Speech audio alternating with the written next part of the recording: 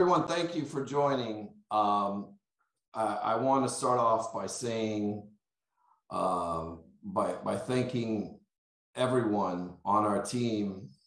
My team, Jaime Lapidus, Allison Rapetti. Behind the scenes, of course, there was Dorothy Clay Sims and Dr. Oregon Hunter, and we also had some interns and other people help out, and they were a tremendous asset to helping us try this monster of a case. And when I say that, I don't say it lightly, but the one person I really do want to thank the absolute most would be my wonderful, lovely, and kick-ass co-counsel who, for those of you in Columbus, don't realize how you have such an incredible gem of a trial lawyer who defines everything that a trial lawyer should be. And I am so honored and lucky to have had her by my side. And I can tell you, it wasn't always pretty. We bumped heads a lot, but I love her more for it. And I cannot thank you enough, Diane, for the amazing work you have done. And as everyone saw, it was a team effort, but Diane is certainly a shining star in that town, and Columbus, Ohio is very, very lucky to have her. I also want to reach out to and thank our adversaries on the other side of the aisle, the prosecutors in this case. They fought incredibly hard. They're all very good people. And I will say this, we just see the world differently. And we saw things incredibly differently in this case.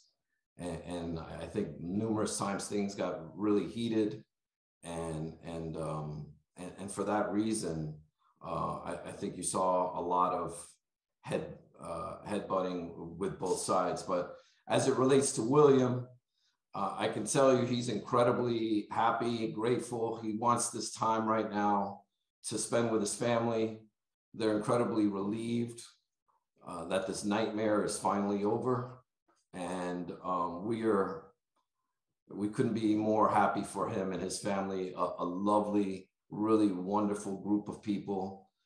He is an incredible doctor, and it's unfortunate that this happened to him, but we're glad for this verdict. I think this was the only verdict that justice could have given. And I think that this verdict speaks to not only William, but all of those doctors and nurses out there who are attempting their best to give comfort care in a very difficult situation. And they don't need to be looking over their shoulders, wondering if they're ever going to get charged with a crime. And I hope this speaks volumes to those folks that are decision makers and have the discretion to try and bring people into the criminal justice system. This was a scary trial for me and for all of us involved, because we knew what was at stake, and that was the future of comfort care and the future of many healthcare professionals who put their lives at risk for us daily. And over the last 2 years, if there's anything that we've seen, it's that.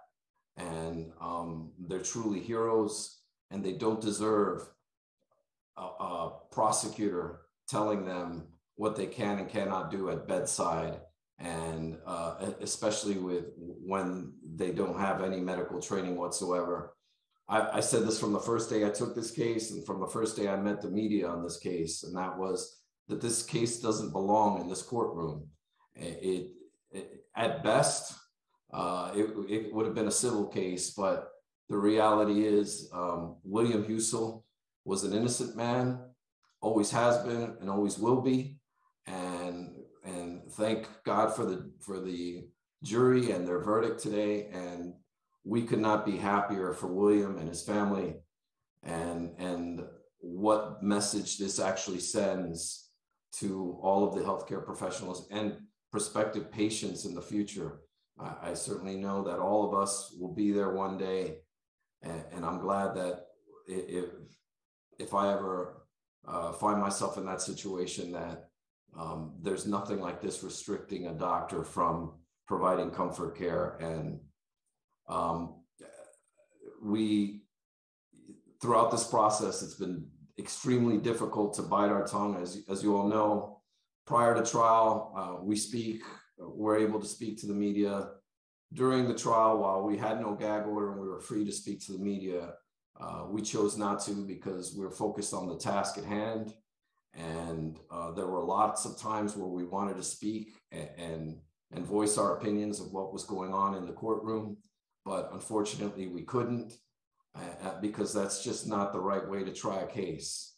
Having said that, I am deeply angered at some of the things that have been said about William in the past, and I hope that people such as Chief Thomas Quinlan, who said that this was a breach of a doctor's oath and it was vile. I find his breach of the oath of a law enforcement officer was vile, based on the pathetic investigation that his department actually had in this case. And as it relates to the decisions made by the prosecution to charge William, I think it was a bad decision. And I think once the new prosecutor took over, I think that just compounded a bad decision. And you can't allow the spotlight to shine away your focus on being ministers of justice. And I'm deeply saddened that William had to go through this. And you know, I could sit here and just be happy about it, but I'm concerned about those who are to come by allowing popular movements or just because there's a battle against fentanyl in the streets doesn't mean that we have to take it to the hospitals. And for that reason, I highly criticize the decisions made in that regard.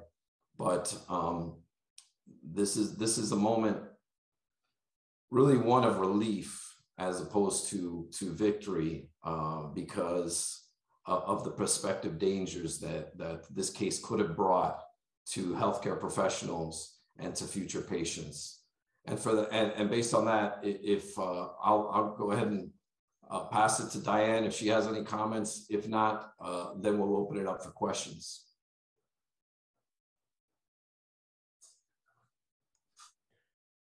Hi, this is Steve Brown from WOSU.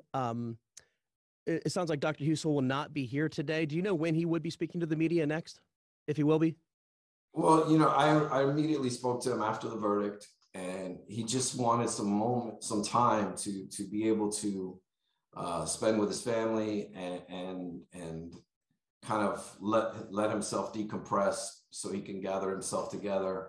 And then I will be discussing with him the have and place for when he's finally willing and able to make a statement. Is he still indeed a licensed doctor, and does he have any near-term or long-term plans to practice medicine again? He certainly does hope to one day practice medicine again. I can tell you that. And we on the team, I know will do everything we can. There are other lawyers that have been involved on the civil end of William's defense. And those lawyers have worked diligently. They helped us get through step one, which was this case. There are other cases pending, and certainly we plan on addressing and attacking each and every one of those cases, and hopefully getting great results with those as well, because I think the science is clear, and I think the evidence is clear that William Husel was a great doctor and hopefully can be again someday. I will tell you this, that is that as it relates to William not being able to practice medicine, I think they lost a great doctor at a very critical time. Columbus lost a great doctor at a very critical time when this pandemic hit that could have saved more lives and been much more helpful. And it wasn't just William, it was all of the nurses and other healthcare professionals that were fired from Mount Carmel just before the pandemic hit. And all of those people were hardworking, honest, honorable people who were just doing the best they could for their patients. And I think this prosecution harmed more lives than it could have ever helped. One other question, then I'll yield. The prosecution called 53 witnesses. You called just one. Was that because of your extreme confidence in this case, or what was the strategy behind that? Well, there were numerous reasons behind that. I can tell you one of them, and the main reason was just because, they could have called 100 witnesses. It wasn't going to change the facts. It wasn't going to change the evidence. And I think you all saw vigorous cross-examinations from the defense on each and every witness. And many of those witnesses were defense witnesses. And the prosecution had no choice but to call them because, and I will say, if not, I would say about 90% of the witnesses called by the prosecution were all incredibly favorable to the defense, and we would have considered calling them in our case in chief. But in this country, you don't have a burden of proof. And for that reason, you don't have to call any specific witnesses, and no one should have to speak in their defense in this case, in this country, because of the way our system is set up. And fortunately, it's the best system known to man. And for that reason, we only called one witness. We didn't need to. We really didn't need to. And for that reason, that should speak volumes to William Husel's innocence. Next question. Yes, this is Maria Durant with ABC6 WSYX. Quick question, have you had a chance to talk with the jury yet? And do you see maybe one big thing that might have tipped things in your favor? We did. Ms. Menashe spoke with the jury. Usually those conversations are kept between the jury and the lawyer, unless they specifically asked her to comment on their behalf, or if she's willing to disclose that, I'm sure she'll chime in. But generally speaking, those are things that are kept in private, as all juries want to keep their anonymity private, and their privacy. It's paramount to them. I can tell you what I think the big turning point was, and that was the very first day, opening statements where we believe we laid out the case and all of its complexities. The state read a 30-minute opening statement, which really didn't address the case or the issues. It was just a broad stroke out there saying he's guilty of murder and this is the crime scene, and didn't even address really the patients or the hospital or any of the witnesses that the jury would be hearing from. So I think we set the tone from the very beginning. It was what we wanted to do. And the first witness, Detective Gillette, everyone got to see exactly how this case was started and where it went, and which was extremely unimpressive. Next question. Mr. Baez, this is Bethany Bruner with the Columbus Dispatch.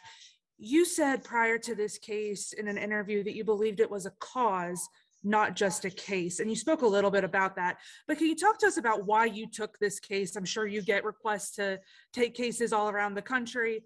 What drew you to this particular case and coming to Ohio?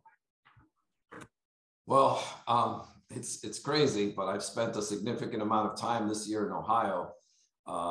Prior to this case, I was in Cleveland for 3 months trying a federal Medicaid fraud case. Ohio has seemed to embrace me deeply. Having said that, I will tell you this. And I took this case. It was really interesting the way it all came about. William called me very early on. And unfortunately, I was tied up. I only take a certain amount of cases, and I was tied up on other matters, specifically the Harvey Weinstein matter. And as soon as William saw that I was withdrawing from the Weinstein matter, he immediately called me again and flew down to New York, where I was trying another case. And we had a frank and honest conversation with his wife, Mariah. And after looking at the evidence and what they were accusing him of, I saw the potential danger of a conviction in this case, and what it would mean to healthcare and what it would mean to patients.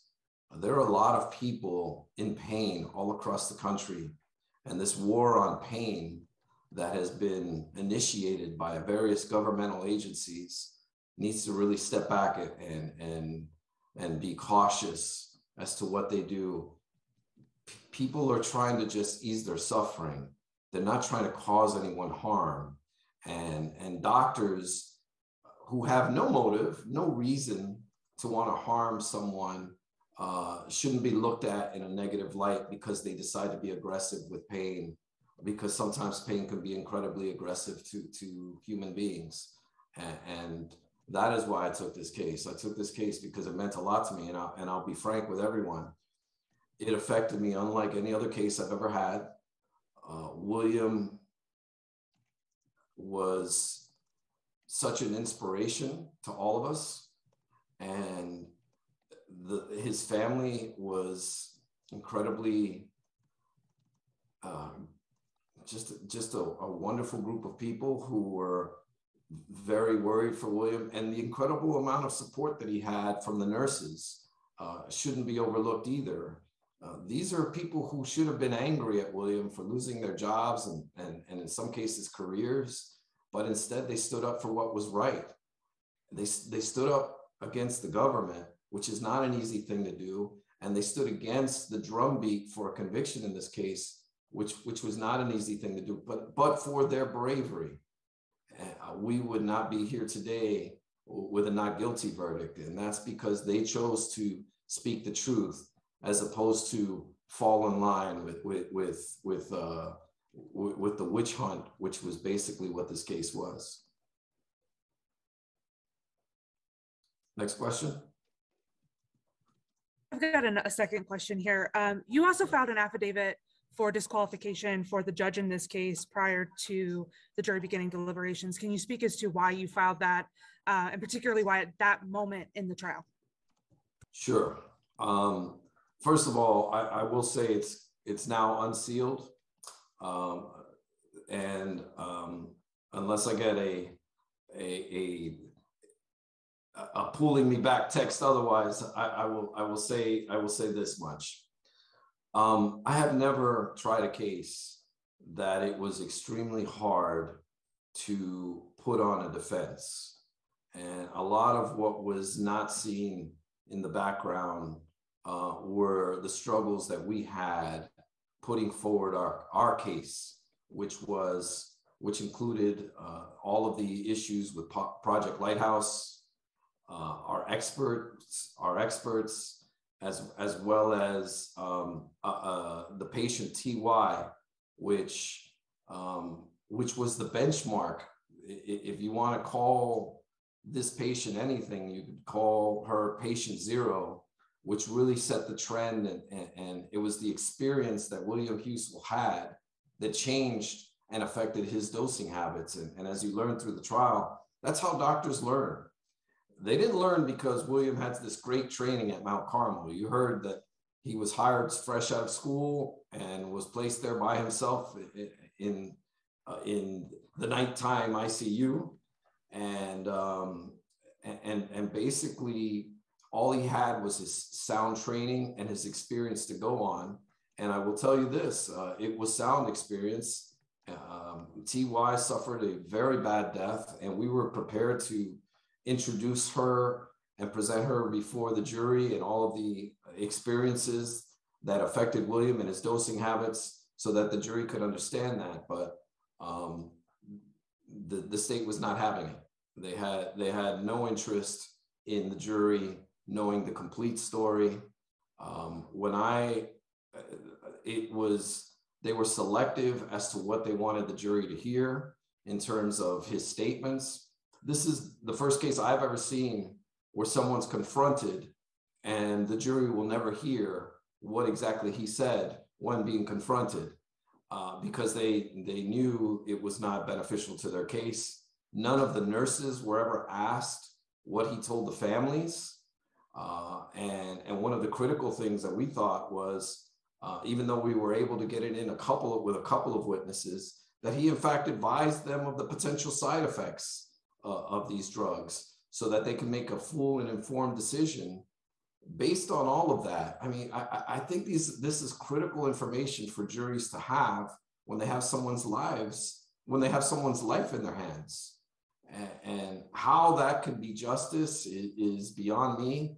I'm incredibly disappointed that this jury didn't have the complete picture, but hopefully we showed them enough, and so that we could so that they could understand the facts a little bit better. As it relates to the timing, the motion to recuse Judge Holbrook has now been, it was sealed until the verdict. And now that we have the verdict, it's unsealed so you can all read it. But basically there were a number of things that were going on, and we had various issues with the court, and we tried our best to resolve them. And whenever you're in this trial and there is and you feel that you might not be getting a fair trial, this decision to move to recuse the judge is not one you can take lightly, because one, you have to have a basis for it. Two, it has to be strong enough to be able to win. The last thing you want to do is lose a motion like that, because in fear of any type of retribution. I'm not saying that Judge Holbrook would have done that or did do that, but it's a legitimate fear that a lawyer has when filing a motion like this. And when we actually filed this motion, it was based on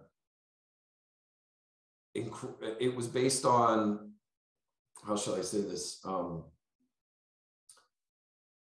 evidence that we thought was overwhelming, and the standard is that the accused does not feel that he or she could get a fair trial.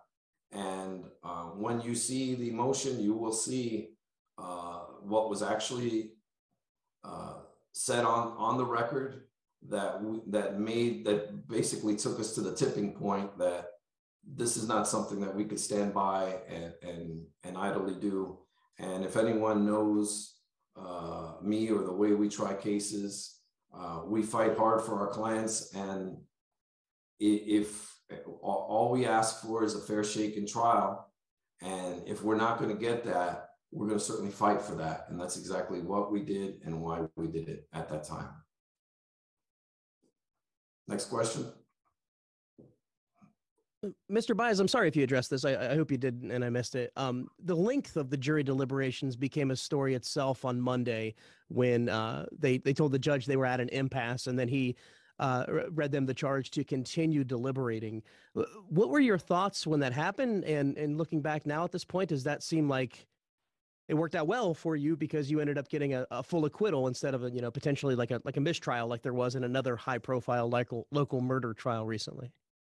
Well, Stephen, to be honest with you, we were surprised it was taking this long because at the end of the day, our understanding was they were deadlocked 11-1 on 13 of the counts and 10-2 on the remaining count or the remaining patient. we believed, of course, that those numbers were in our favor. So, and we believe that for several reasons, but the very first and obvious reason should be that the prosecution did not present any evidence, zero, in terms of William Husel's motive or intent, I should say. I know they don't have to prove motive, but they didn't prove intent. They didn't put on any evidence of his intent. I think they tried their best to bring a witness in to talk about odd numbers and microwaves and bromances, and that was the best that they could do. And that was, and I think that was, if you were in the courtroom, it was laughed at.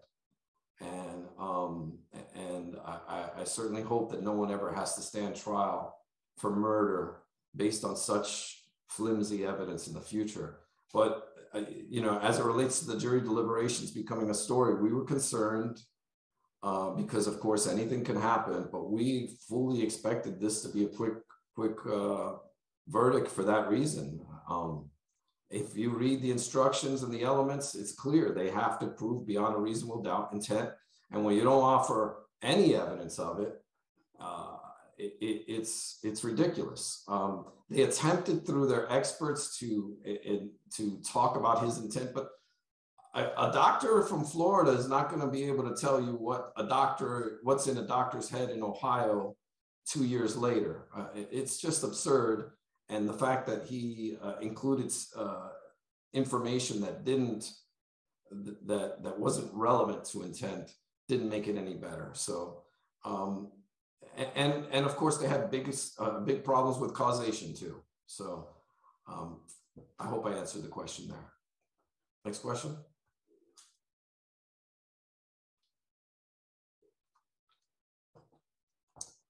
I must say I've never heard such a quiet group of reporters in my life. Jose,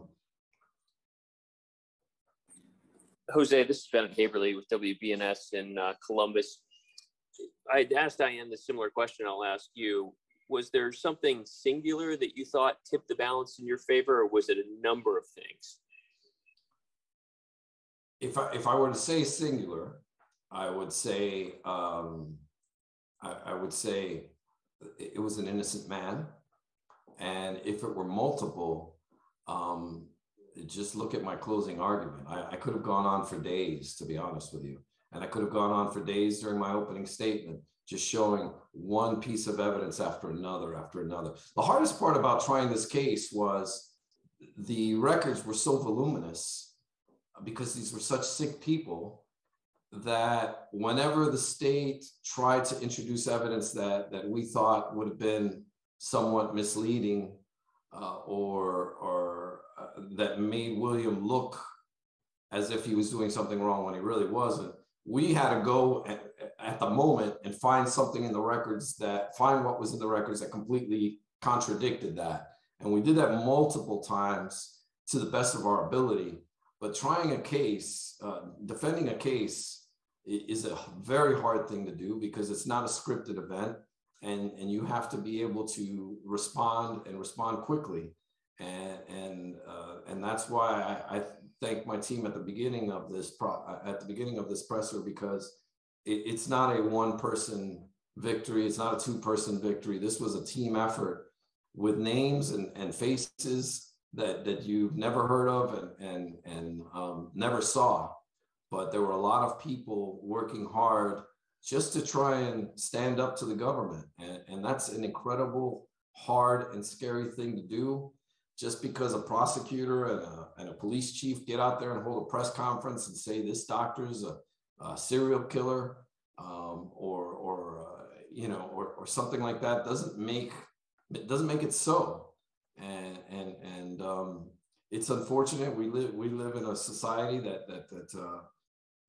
finds interest in punishment, but justice does not mean to punish. Justice means fairness, and we tried our best, and it wasn't always easy because of the obstacles we faced. But there were multiple reasons, and I'll tell you this. But and I'm not singling you out or your series on this case, but it's a good example of if you have media agencies, PR agencies, professionals, crisis management folks, beating the drum for a couple of years, that is a hard thing to defend in the courtroom. And it's an incredibly difficult thing to do, but fortunately they still have to answer to the truth. And the truth was William Husel is an innocent man, and he was wrongly charged, and thank goodness that justice prevailed. Many times it was an incredibly difficult and challenging case to present. Yeah, the only follow-up I would have would just be ask Diane the same thing. And you guys still feel like this is a case that belongs in civil court, not in criminal court, correct? At best, it's civil court. On its best day in civil court. When you don't have a policy and you don't have guidelines, how are you going to say someone's wrong? You want to leave it up to a doctor's discretion based on the clinical picture of the patient. You have to allow this doctor to utilize their training and experience to treat these patients. What are you doing taking medicine out of the hands of a doctor at bedside and handing it to a prosecutor in the courtroom? I think it's foolish and it's outrageous. And for that reason, I don't have a hesitation to speak strongly about it and point the finger at those who screwed up in this matter and put these patients' families through a second round of mourning and this whole process. I feel terrible for all of the patients' families to having had suffered again, but hopefully they'll take solace in knowing that their loved ones' last moments were ones in peace, and that they didn't have to suffer bad deaths as a result of a doctor being afraid to make them comfortable. Next question.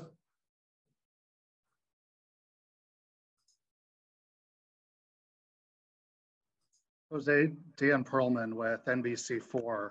I apologize if this question has been asked already. I was in the hallway talking with Diane and just stepped back a couple of minutes ago.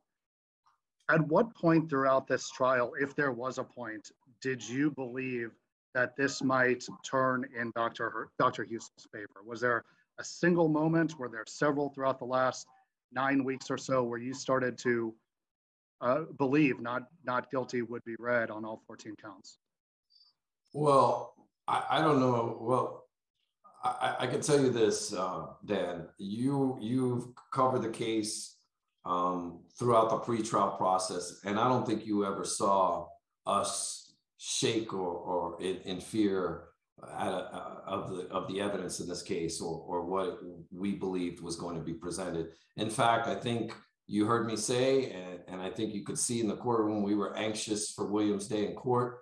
And if there was ever a turning point, I can't say there was. It was the day I took the case that I knew that this was an innocent man. And as I read through the evidence every day while reading, and the months and months of preparation that went into trying this case, the years of preparation, I should say, we knew that there was never a fact that we knew there were facts that might have on the surface looked bad, but we also knew that there were other factors and things that could explain it.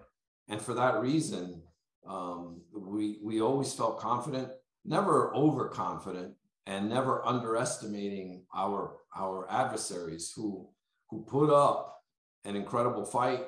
And it was a difficult thing to do based on the nature of the case. Remember, not everyone wants to hear these, not everyone wants to talk about these topics. That was a challenge.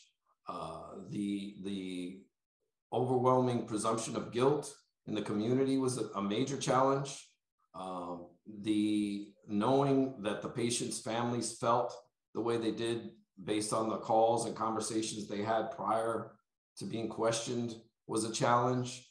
And we knew those things were going to be before us, but the reality is the truth. We were hopeful and confident that the truth was going to prevail, and that would be. I wish I could give you guys a turning point, but it really wasn't.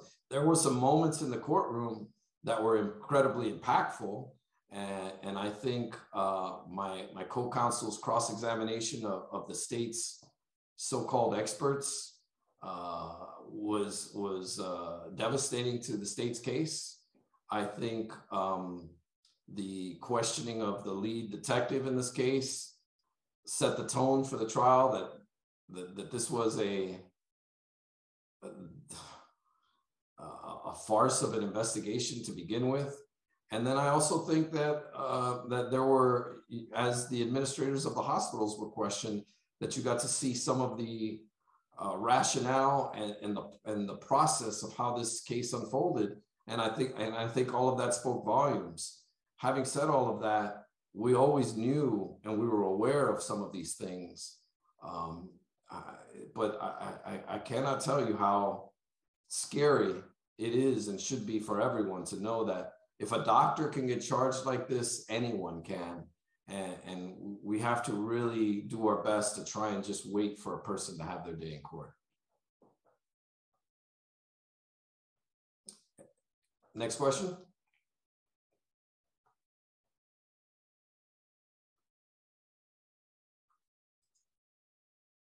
Everyone has what they need and they're ready to go back and write their stories, huh? All right, well, I'll see. Diane, do you have anything you'd want to add? What a moment. And I said this when I was walking into this press conference, what a moment for William. And as you said, Jose, for patient care, right? And for our country with respect to healthcare. And it's just, and I hope William starts to begin the rest of his life. Every minute that passes today, I wish that for him, and I'm just so happy for him. And I can't emphasize enough what you also said, Jose. This was an incredible team effort. Jaime and Allison, and obviously you and me, and Dorothy, and everyone behind the scenes. You know who you are, even though you're not named. And it was a incredible team to be a part of. And let's do it again.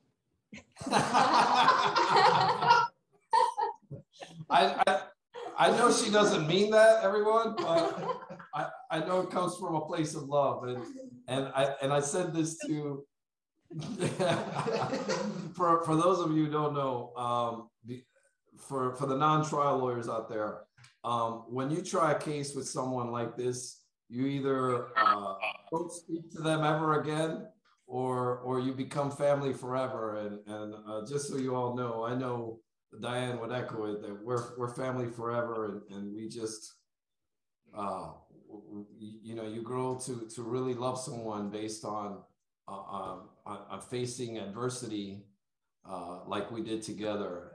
And I cannot tell you how lucky, incredibly lucky I am, and the Columbus community is to have a rock star trial lawyer like Diane Menashe. And I learned so much from her. And I'm very lucky to have gotten this case. And I want to thank William and Mariah Husel for entrusting their lives to us and giving us their trust. And it meant the world to all of us, and we never took it lightly. So thank you, everyone. And if we don't have any further questions, I'm more than happy to end this thing and to finally loosen my tie. Anyone else going once, twice? All right, thank you all for attending, and please, I hope you report this the way it should be done, and that is a victory for healthcare and for future patients of Comfort Care, and a fine, amazing doctor, Dr. William Husel. Thank you.